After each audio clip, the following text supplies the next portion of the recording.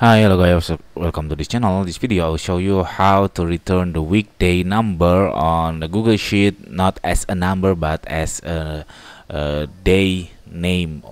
Okay, so first I want to make it larger for you. For example, here I have date on the 15th of April on 2022, and then this is the next day, the next over, and then over and over again.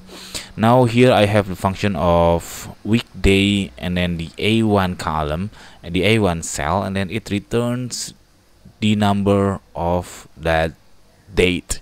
So now how to make it as a day name? You just click this B column and then click the format, and then you can click the number, and then here you can see there is an option of Friday, which is will return the name of the day. So I click that one. Now I return the day of weekday, the name day of the weekday.